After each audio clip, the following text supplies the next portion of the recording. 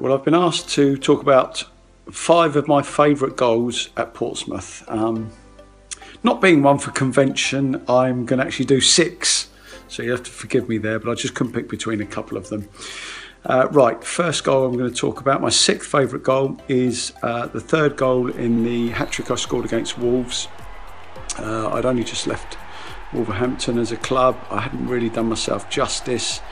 The move to Pompey was a little bit acrimonious from their perspective, and I didn't get an overly warm welcome, I've got to say, from their fans, but it was nice to at least show them that I could play a little bit, because I certainly hadn't done that in my tenureship at their club. So it's a fantastic football club, Wolves.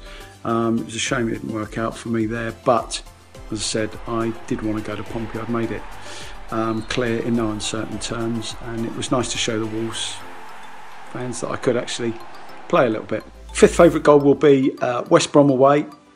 This is my only goal I'm going to go as in the quality of the goal over sentiment. Obviously, with regards to quality, I didn't have an awful lot to choose from, but this wasn't a bad goal. I think Alan McLaughlin played it over the top, and I took it a couple of touches and put it into the top corner, and it's one of the few goals I think I've ever scored from outside the box. I had to keep looking at it to see exactly how far out it was. No, it was for me. It was it was sort of a goal of high quality. So I'm gonna stick that one in there just because of that. Allow me that one indiscretion. 4th favourite will be Swindon away.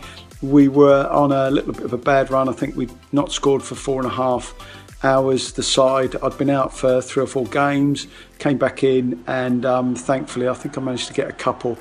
It was at a stage of the season where we looked like we might get dragged into the relegation mire, so it was a big game, and it just gave us that little bit of breathing space. 3rd top goal will be Palace away. It was we were 2-0 down at half time. I was actually this was under my tenureship as manager, or stand-in, or caretaker, or I still don't actually know what my title was. I think my idea of what my title was a little bit different to the man who'd above me in the hot seat, so to speak. So I'm still trying to work it out even now, what my role actually was at that period of time. But anyway, we'll stick to manager, although it might be a little bit of a loose term for me.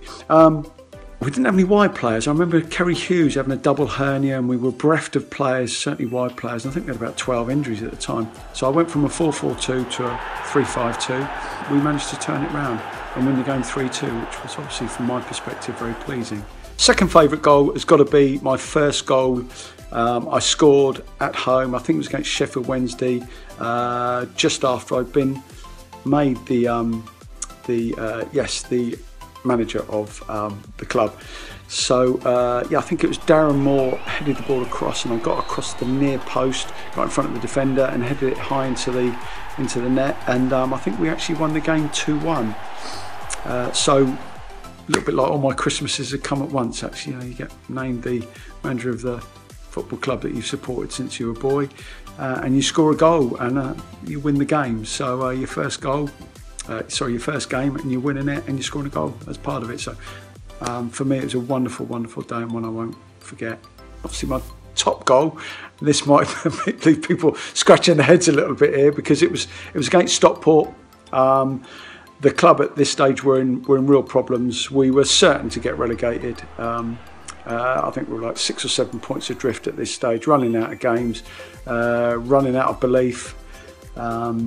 I remember my first game when I came to Portsmouth. It was Oxford away, and we got beat 3-0. And I'm thinking, blimey, I can't remember playing for a worse team. It was absolute, carnage and disarray. But fans stuck with us. We managed to turn it round, and this night really was one of those seminal nights for me that I will never forget. 85,000 people. Sorry, 8,500 people. I digress. Were at the game. You would have thought it was 85,000 people, the amount of people who said that they actually went to it. Fans sang Alan Ball's Blue and White Army for the entire 90 minutes, and I don't exaggerate there. They did. I remember it very, very well. And I managed to get my first goal for the football club.